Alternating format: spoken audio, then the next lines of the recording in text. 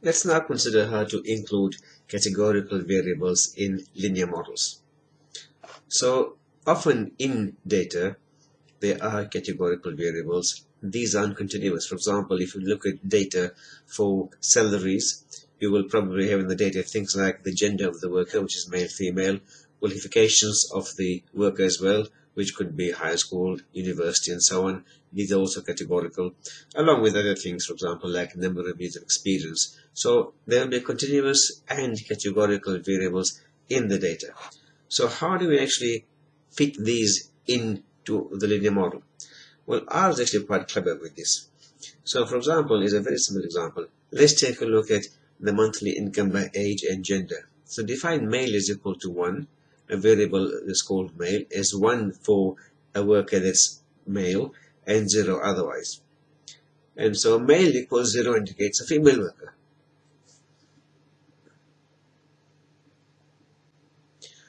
The model equation here would be income is beta naught, our constant intercept, plus beta 1 times age plus beta 2 times male. From the model equation here then, when male is equal to 1, the equation is male income is beta naught plus beta 1 age plus beta 2. And when male is 0, that means the income for a female is beta naught plus beta 1 age. So we can see the difference between these two equations is the beta 2. So beta 2 is the difference between the incomes of the males and females. If beta 2 is bigger than 0, that means males earn more than females. And if beta 2 is less than 0, then males earn less than females. So we don't require here a variable for males and one for females, because simply the variable for males that I've got there defined takes care of both of those. So if I was to fit the model here, here's the data, and this is available or should be available in LMS. I've read the income data in this case. The head here shows you what the data looks like. I've got monthly income, the age, and this is age in tens of years. Male is 10, and sex is male or female. So the way R works is I can either use male here, or I can use the string variable 6, the character variable 6, as long as it's defined as a factor. So you see in my reading the table here, I have strings as factors, which means the 6 will be read as a string variable, but as a factor, meaning it actually has levels males and females. I've chosen here to use male in my model. You can see how the output here. What it shows you from the model is that age isn't significant, only male is significant.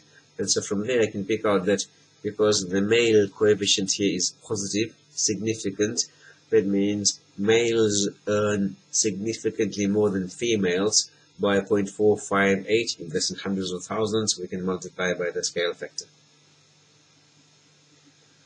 So here's the model equation. Income is equal to this. The p-value indicates male is significant.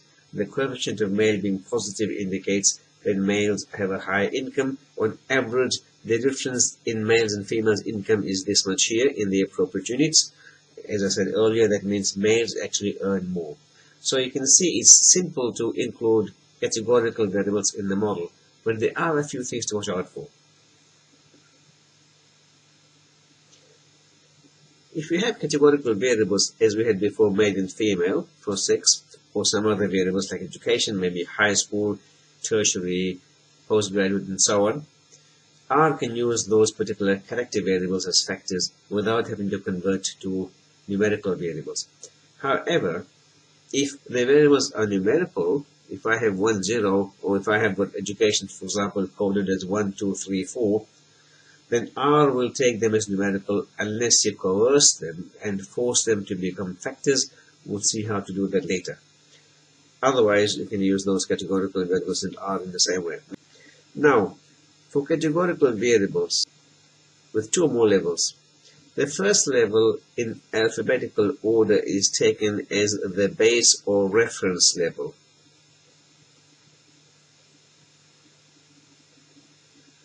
And if it's numerical, the lowest is taken as reference level. And the values or the coefficients at the other levels are estimated, and they're in comparison to this reference level. We'll see exactly what this means when we fit models.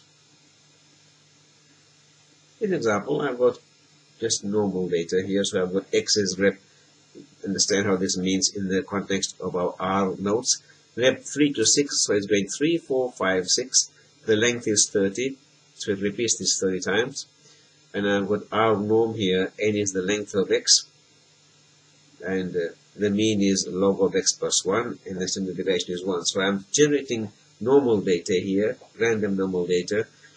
The length is 30, the length of A is length of x here.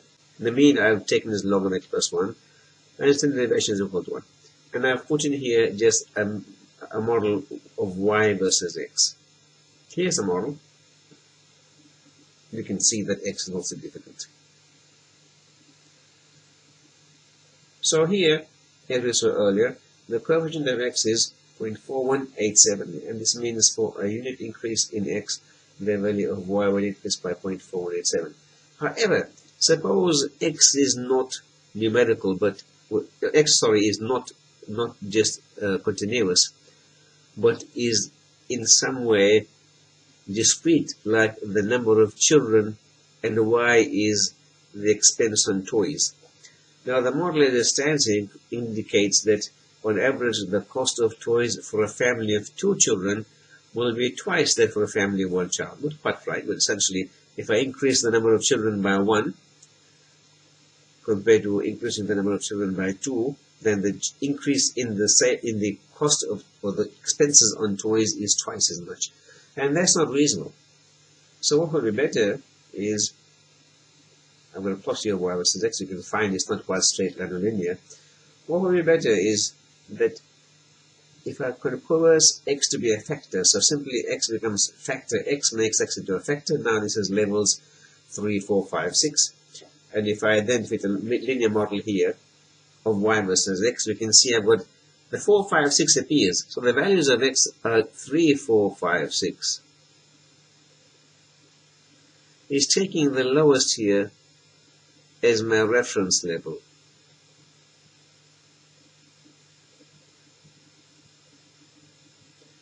And the other coefficients here are in comparison to x3, or the 3 children. So here it means that compared to a family of 3 children, one of 4 children spends 2.2439, whatever the units are, less on toys. Compared to a family with 3 children, one with 5 children spends 0.6247 more on average. And compared to a family with 3 children, one with 6 children spends 0.78381 more on average. Now, I haven't looked at significances here. I'm not concerned with those yet. I'm just looking at what the model actually means as I have it. So you can see it will drop one level as a reference level and then give you coefficients for the other levels. That's how it fits a categorical variable. And really the interest here is not in the actual means of these 4 levels I've got here, but the comparison between them, the difference between them. And that's why this is so beautifully done in this sense in R. So this slide just contains what I just said earlier. Now, let's look at transforming variables very quickly. There are some common functions we use. The first is the square function here, and its inverse, the square root function. So I hope you're all familiar with the square function. It just squares all the numbers, and the square root takes the square root of the numbers. The other 2 functions we'll look at before we move on from there. Of course, I've looked at square here only, but you could also take a look at cube and other powers as well. And not just square root, you could take a look at cube root and fourth root as well and other roots. Here is the next one, that's the exponential function. So this is exponential of x. This actually is raising this number called e to the power x. So I'm sure you all know something like 2 to the x, for example. So 2 to the 0 is always going to be 1. 2 to the 1 is 2, 2 squared is 4, and so on. This number e is a little special, and this function e to the x is a little special. That's why it's used in preference usually to other powers. So this is the function e to the x, and its inverse is the log function, which has a very similar shape to the square root function. So the exponential function is again similar to something like x squared, except it rises much faster. If I put both x squared and e to the x on the same graph, we will find that e to the x will look more like this and be much more flatter. On the other hand, the log x is actually a lot flatter than the square root function. If I plot on this the square root function as well, you'll find it'll be a lot more higher than that. And any other root for that matter, as long as it's a positive root, will be higher than the log function. So the log function is quite extreme in this sense. So why do we transform variables? Well, we are assuming here, one of the assumptions of the linear model is that the residuals or the error terms are normal. But often they're skewed, and if they are skewed, that can be corrected sometimes by transforming the response variable. Here's an example. Look at the first one. This is the residual plot. So this shows data that's what's called right skewed. Right skewed essentially means the tail goes to the right. Left skewed with the opposite of that. So to correct this, what I'm going to do is I want to pull this tail inwards, and I can do that by looking at something like a log, a square root, a cube root, those kinds of function. They pull the tail in. You can see the log function actually has overdone the thing. And now what I'm getting here is something that's left skewed. It's going to the other side. So the tail here goes to the right, this right skewed. Here the tail goes to the left, it's left skewed. Square root seems to be okay. It does better than the log function. But cube root seems the best. This actually gives you a fairly symmetric histogram in the end. So I've just said that. Now, the way it works is with things like the square root or log transformation is, if I've got data that looks like 4, 9, 16, 25, the square root gives me numbers that are 2, 3, 4, 5. So it pulls these numbers together, closer together. That's why something like this transformation corrects for right skewness. Here is the opposite. I've got data that's left skewed. So here the tail goes towards the left here. And so I can't pull the tail in here, but I can take this tail out by looking at something like square or cube or exponential. So here the square certainly is better than the original data. The cube is also fairly good. And exponential is also good. It's a choice between the cube or the exponential. Either will be good enough. They both look fairly good to me. I have chosen here the exponential as the better model here. Sometimes the choice doesn't depend on quite what you think may be best, but it may depend on the context.